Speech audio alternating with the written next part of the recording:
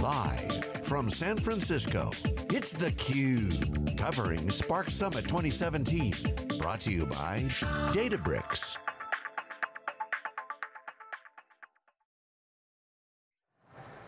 Getting close to the end of the day here at Spark Summit, but we saved the best for last, I think. I'm pretty sure about that. I'm David Goad, your host here on theCUBE, and we now have data scientist from Riot Games. Yes, Riot Games. His name is Wesley Kerr. Wesley, thanks for joining us. Thanks for having me. And what's the best money-making game at Riot Games? Well, we only have one game. We're known for League of Legends. It came out in 2009 and has been growing and well received by our fans since then. And what's your role there? It's a data scientist, but what do you really do? We build models to look at things like in-game behavior. We build models to actually help players engage with our store and buy our content. We look at different ways we can just improve our player experience.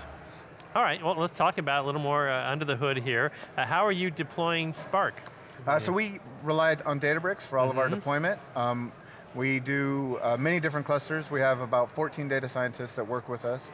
Each one is sort of able to manage their own clusters, spin them up, tear them down, find their data that way and work with it through Databricks. So what else will you cover? You had a keynote session this morning, right? Give a recap for the CUBE audience of what you talked about. So we talked about our efforts in player behavior, where we build models and deploy models that are watching chat between players. So we evaluate whether or not players are being unsportsmanlike and come up with ways to sort of help them curb that behavior and be more sportsmanlike in our game. Oh, wow. Unsportsmanlike. How do you define that? It's just people are being abusive? I mean, yeah, so what we saw was there are about 1 or 2% of our games, there is some form of serious abuse. And that comes in terms of hate speech, racism, sexism, things that have no place in the game. And so we want them to realize that that language is bad and they shouldn't be using it. It's all keyword driven, or are there other behaviors or things that can indicate? So right now it's purely based on things said in chat, but we're currently investigating other other ways of measuring that behavior and how it occurs in game. And how it could influence what people are saying. Maybe like tweets coming from the White House? Okay, we should be able to George. measure that as well. So, how about those Warriors? No, George, did you want to talk a little more about the technical achievements here? When you look at like trying to measure engagement and sort of maybe it sounds like converting high engagement to store purchases. Tell us a little bit more how that works. So we want our game is completely free to play. Players can download, play it all the way through, and we really try to create a very engaging game that they want to come back and they want to play. And then everything that they can buy in the store is actually just cosmetics. So we really hope to build content that our players love and are happy to spend money on. As far as, we just really want engagement to be around players coming back and playing and having a good time. And it's less about how to get that high engagement conversion into monetization, as we've seen that players who are happy and loving the game are happy to spend their money. All right, so tell us more about how you build some of these models, like, turning it into not Spark code, but how do you analyze it and sort of what's the database mechanism for, because the storage layer in Spark, is just like the file system. Yeah, absolutely. So we are a worldwide game. We're played by over 100 million players around the world. Wow. And so that data comes flowing in from all around the world into our centralized data warehouse. That data warehouse has gameplay data, so we know how you did in game. It also has time series events, so things that occurred in each game. And our game is really session-based, so players can come play for an hour. That's one game, and then they leave and come back and play again. And so what we're able to do is then sort of look at those models and how they did. And I'll give you an example around our content recommendations. So we look at the champions that you've been playing recently to predict which champions you're likely to play next. And that we can actually just query the database, start building our collaborative filtering models on top of it, and then recommend champions that you may not play now, you may be interested in playing, or we may decide to give you a special discount on a champion if we think it'll resonate well with you. And in this case, just to be clear, the champions you're talking about are other players, not models. It's actually the in-game avatar, so it's the champion that they play. Okay. So we have 130 unique champions, and each game you choose which champion you want to play. And so then that plays out for it's much more like a sport than it is like a game. So it's 5v5, online competitive. So there are different objectives on the map. You work with your team to complete those objectives and beat the other team. So we like to think of it like basketball, but with magic and in a virtual world. And the teams stay together, or do they They constantly can disband. recombining? And Yeah, you can. Your next game may find 9 other people. If you're playing with your friends, then you can just keep queuing up with them as well. So the champions that they control there happen to be who you're playing in that game. And when you are trying to anticipate champions that someone might play in the future, what are the variables that you're trying to guess, and how long did it take you to build those models? Yeah, it's a good question. We right now we're able to sort of leverage the power of our players. So we have 100 million, and so what we do, and we have in our game there are roles.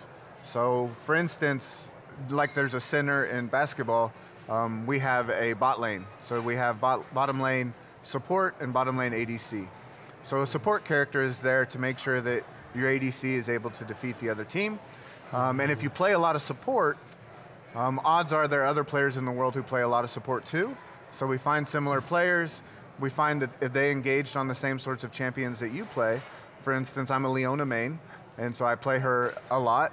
And if I were to look at what other people played in addition to Leona, it could be things like Braum. And so then we would recommend Braum as a champion that you should try out that you maybe not played yet.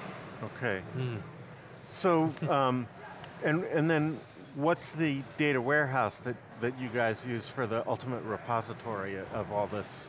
All the data flows into a Hive data warehouse stored in S3. We have 2 different ways of interacting with it. One, we can run queries against Hive.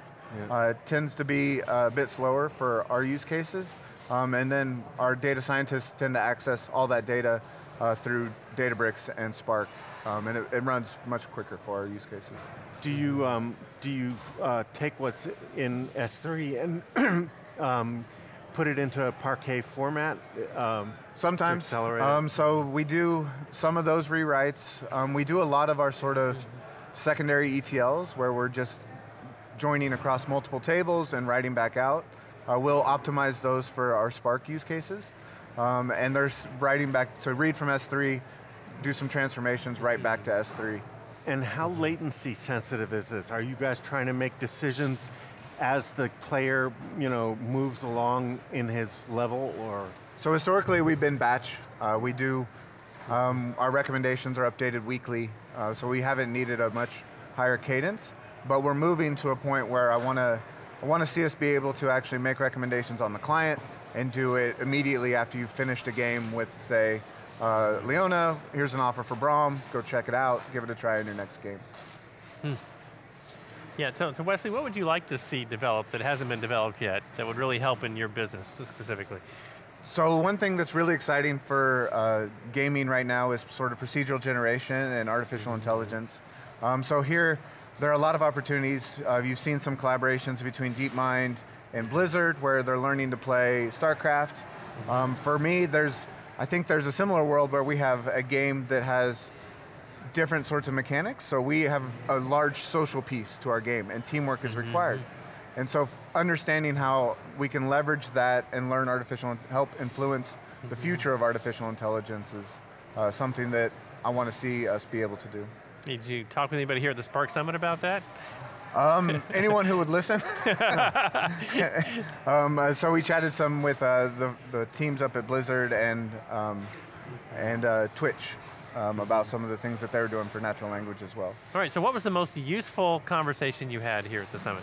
The most useful one that I had, I think, was with the Databricks team. So at the end of my keynote, it was kind of serendipitous. I was talking about some work we had done with deep learning and sort of doing hyperparameter searches over are worker nodes. So actually being able to quickly try out many different models. And in the announcement that morning before my keynote, Tim talked about how they actually have deep learning pipelines now.